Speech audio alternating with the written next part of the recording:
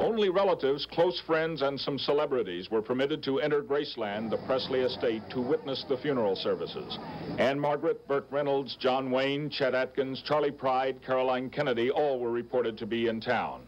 As described to artist Ham Embry, Presley was dressed in a white suit, blue shirt, and tie. Presley's former wife Priscilla and his father Vernon were among those to view Presley for the last time. Among the pallbearers was one of Presley's close high school friends, George Klein. He gave me a car once, and I said, Elvis, I don't have the words to express how I feel to you about you giving me this car. And he looked at me and he said, what is fame and fortune if you can't share it with your friends? The somber funeral procession moved slowly down the driveway and out onto Elvis Presley Boulevard for the 3.5-mile drive to Forest Hill Cemetery.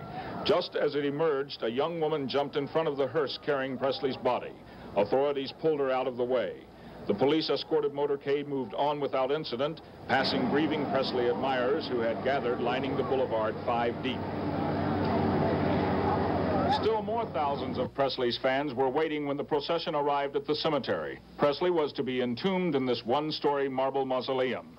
On the front lawn, flowers sent by the truckload by Presley followers were arranged in profusion. One was in the form of a 6-foot-long guitar.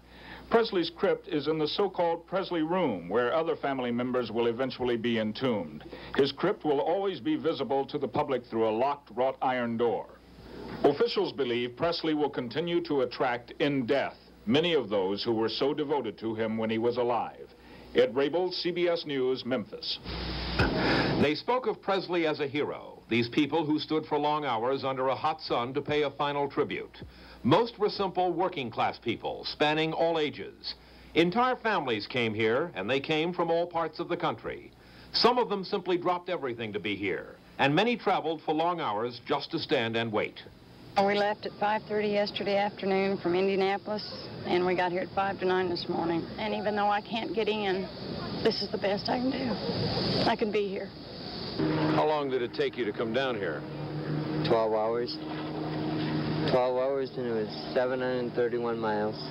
Early this morning, the crowd was shocked when a car drove into 3 girls outside the Presley mansion, killing 2 of them. Police arrested the driver on charges of second-degree murder and drunken driving.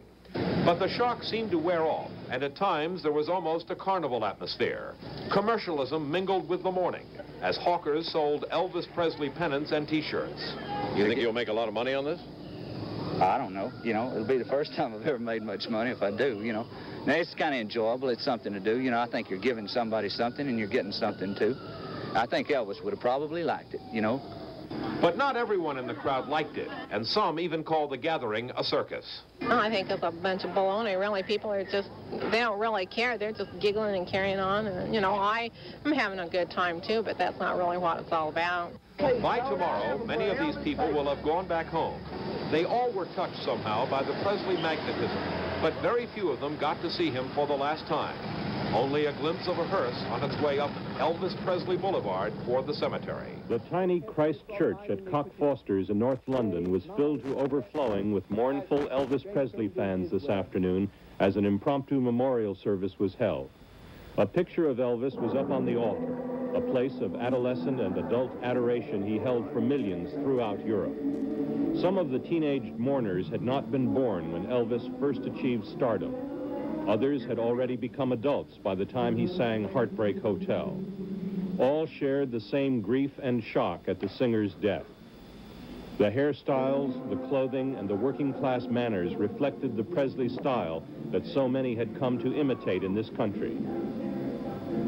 In and outside the church, there were more than 500 people, some of whom joined to sing Amazing Grace.